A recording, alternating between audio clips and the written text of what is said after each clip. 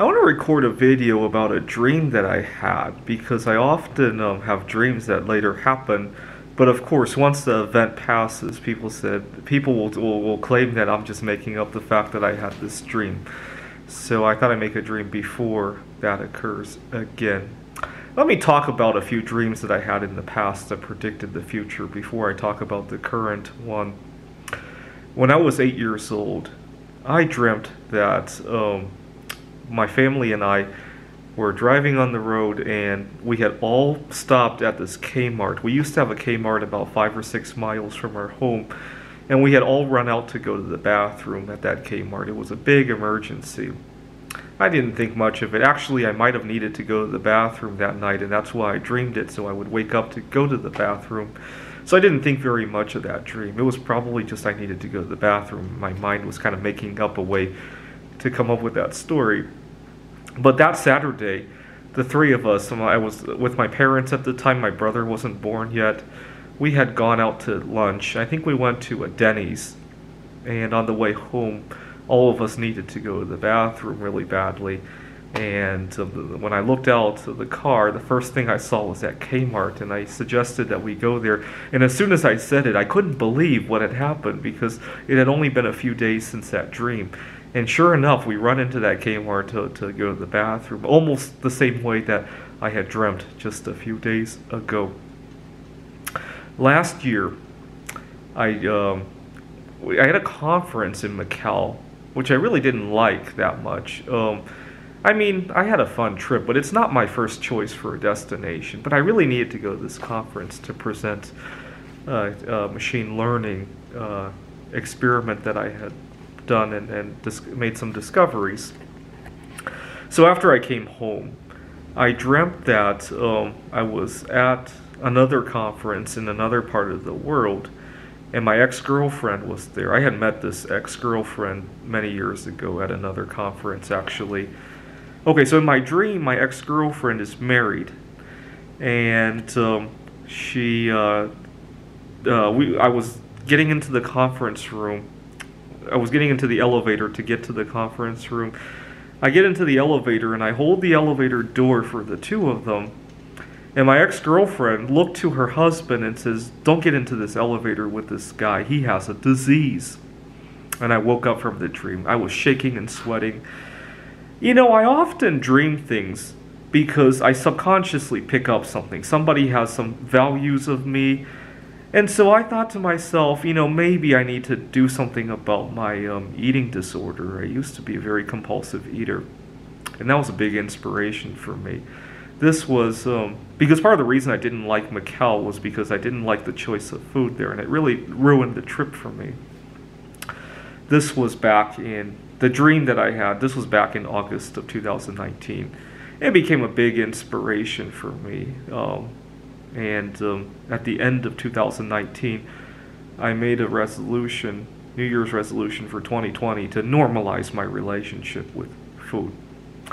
Well, a couple months after the resolution, we really did have a problem where people didn't want to get into elevators with others over a disease, right? It wasn't just my girlfriend not wanting to get into the elevator with me. It was everybody against everybody else, right? 3 years ago, I dreamt that somebody had spilled some toxic chemicals in the apartment that I was living in. And a couple days later, I go to work and somebody breaks a fluorescent light bulb, and I left the building. As soon as I was leaving the building, I was like, "Oh my God, I dreamt that a few days ago." It wasn't the same chemical that was spilled in my apartment, but close enough, right? 7 years ago, I was living with my parents. I was working at a company in Pittsburgh. My family was living in Pittsburgh.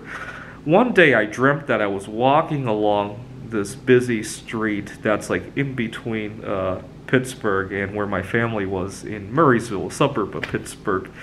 And I found about $3,000 or $4,000 on the street.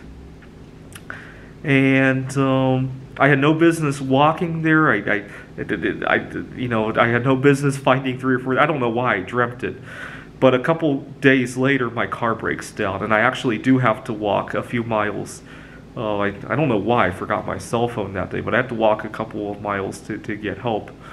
And then I realized that's the street I was walking on in my dreams.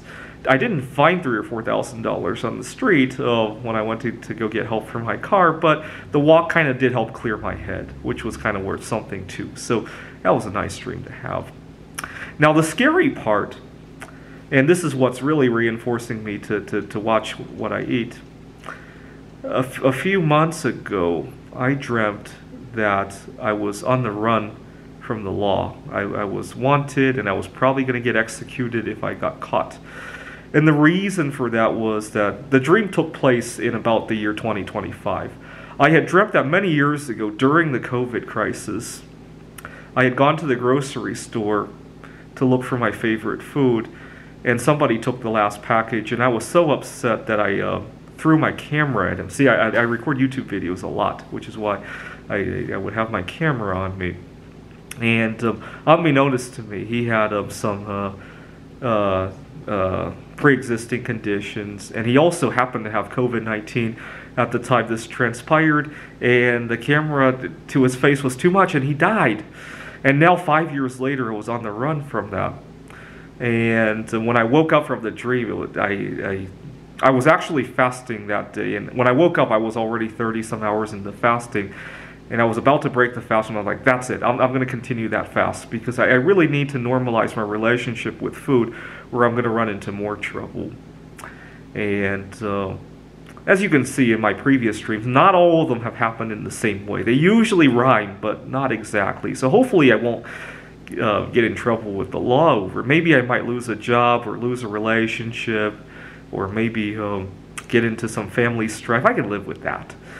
So it remains to be seen how that dream will... All of my dreams have eventually happened in one way or another. Oh yeah, one time I dreamt that I was walking along the trail in Kirkland, and I found a 1,000-ounce silver bar on the side of the trail. A couple days later, I go walking there, and I find a pendant made of 925 silver. So all of my dreams have eventually come true, at least to some degree. And I think the one about killing somebody over food, it will probably come true too. Not to that extent, obviously, but I'll probably lose a job, or break up with a girl, or get into a family argument, and maybe spend a few days in jail. I probably one of those things. I'll be relieved when it finally happens, and it's nothing big, right? Because all my dreams eventually come true, unfortunately. Well, fortunately in some cases, but unfortunately in others.